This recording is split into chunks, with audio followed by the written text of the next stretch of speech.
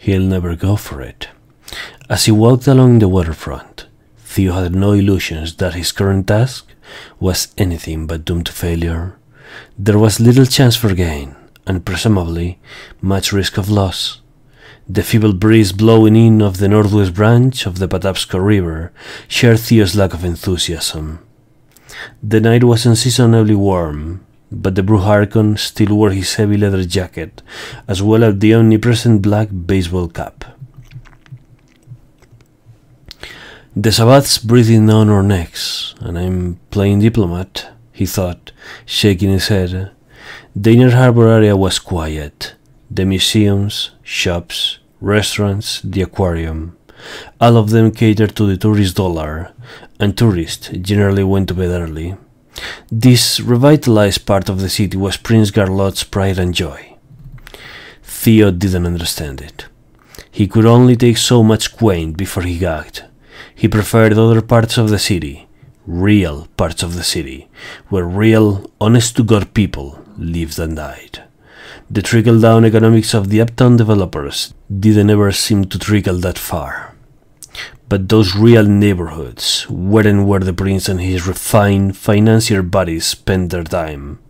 So what did they care? They were already the kings of the mountain. They had everything they wanted at the top, and not much was left for anybody else. It didn't have to be their way.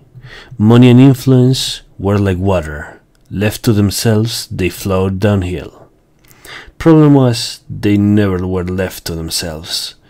Some greedy button-down motherfucker was always building a dam, so the thirsty bastards at the bottom of the hill were left with jack shit. What the world needed was somebody to bust some fucking dams. But Theo couldn't honestly say that he lived up to that philosophy. Not all the time, anyway. Not most of the time. Times like tonight, he felt more like a damned houseboy. Yes, sir. No, sir. The picture was that he could run roughshod over a Garlot. Theo could make the prince see things his way, or at least agree to go along. But nothing was ever that simple. Too heavy a hand now caused more problems later. Restraint was the difference between an Archon and a thug. Maybe a thug has a better deal, Theo thought. Bust heads now, ask questions later, if at all. The idea wasn't completely foreign to an Archon's job description, but it wasn't the way to go down when a prince was involved, especially a Ventru prince. The Blue Blues were just too damn tight. Too many friends, or if not friends, flunkies, in high places. Threaten a Ventru and he might give in rather than take a punch. But the next thing you knew, Interpol was on your ass, and your haven was condemned by the local housing authority and bulldozed, and all your credit cards were cancelled. Bad mistake. Son when the kid glows. Like I got time for it. It wouldn't matter whose feelings were hurt when the Sabbath rolled into town, but Theo played the game anyway. He stopped about 100 yards from Garlot's boat. Garlot's fucking schooner, rather. A sterile reproduction of a 19th century merchant ship. The thing reminded Theo of a slave ship. The period was off by at least several decades, but that was the first thought that came to his mind every time he saw it. Lord knew that Garlot got his kicks from playing Lord and Master, but what prince didn't? Theo had it on good authority that, before the prince's embrace, Garlot had been nothing more than a bankrupt pretty noble in England, that in life had threatened him a hell of a lot better than real life.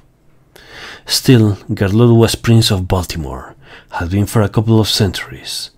That said something about the man. He might be an impulsive and arrogant son of a bitch, but he had something going for him, even if that something was only luck. I'd take luck over brains any night, Theo muttered to himself. He reached into his jacket and pulled out a pack of unfiltered cigarettes and a small box of matches. Cancer wasn't too big a worry, all things considered. He struck a match on his jacket zipper, lit up, and drew in a big carcinogenic breath. The smoke crept along the back of his throat until he breathed two swirling grey pillars from his nose. Some kindred. Those who went in for things coy, played at smoking in the winter, so mortals could notice their lack of breath in the cold air. Theo just liked the taste. He liked old burnt coffee too, and on occasion a sip of blood from a weak dead body. A grey cloud trailing along behind him, Theo continued on towards the prince's play ship.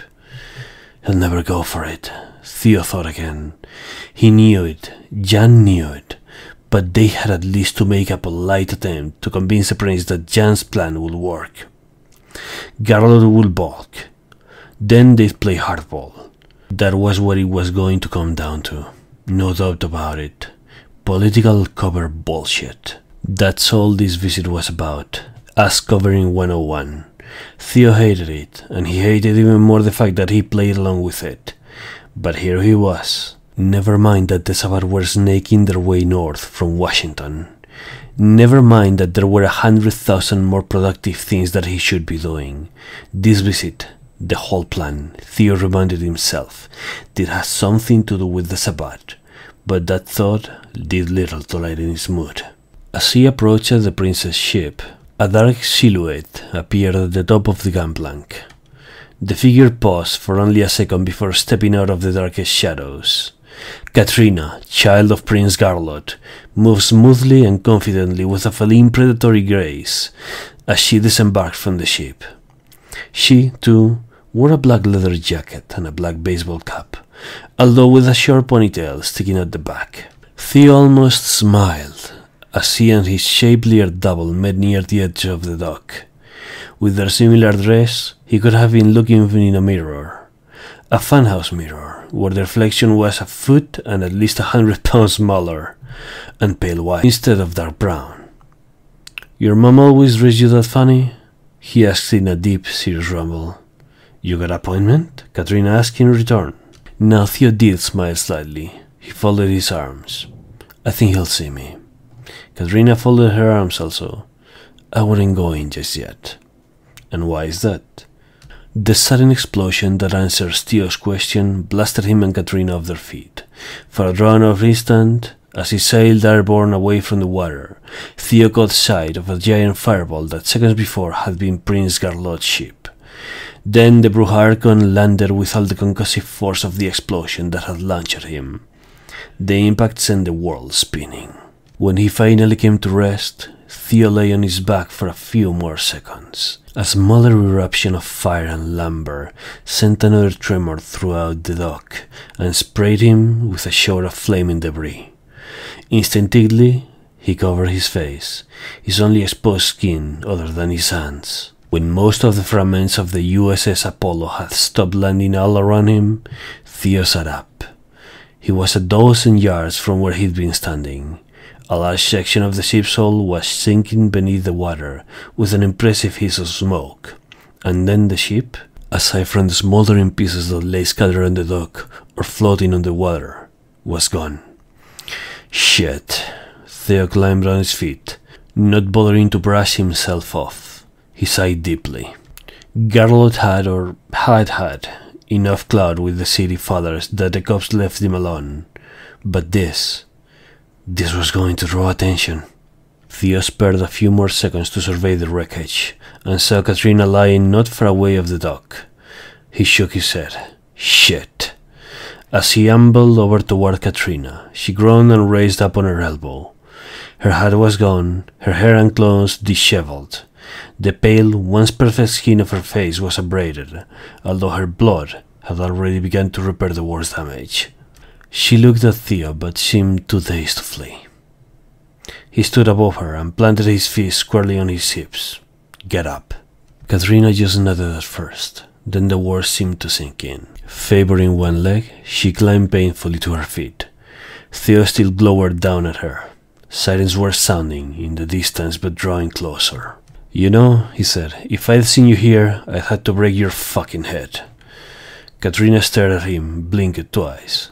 Some of the confusion began to clear from her eyes. She regarded him warily. She wasn't foolish enough to try and run away, or maybe she was just too shaken by the explosion. "Yeah?" She was skeptical, not hopeful. "Yeah." There was no question that he could do it. He could reach out and snap her in two. There was no question that he should do it. "This city ain't where you want to be," he said instead. Katrina nodded again, only slowly catching his meaning. She seemed to become aware of the approaching sirens now too, and began to edge away from Theo, cautiously resting her weight over her injured leg at first, but more obviously hurrying after the first few steps. "Hey!" Theo called. She cringed at the sound of his voice, but stopped and turned her back to face him. "There's two of the Prince's lookouts on those two buildings back there," Theo said, pointing back over his shoulder like he was thumping a ride. "Unless you want witnesses." "Yeah, I know," Katrina said. "I'll take care of it." She limped away from the charred portion of the dock as quickly as she could. Theo shook his head. "Shit," he muttered to himself again.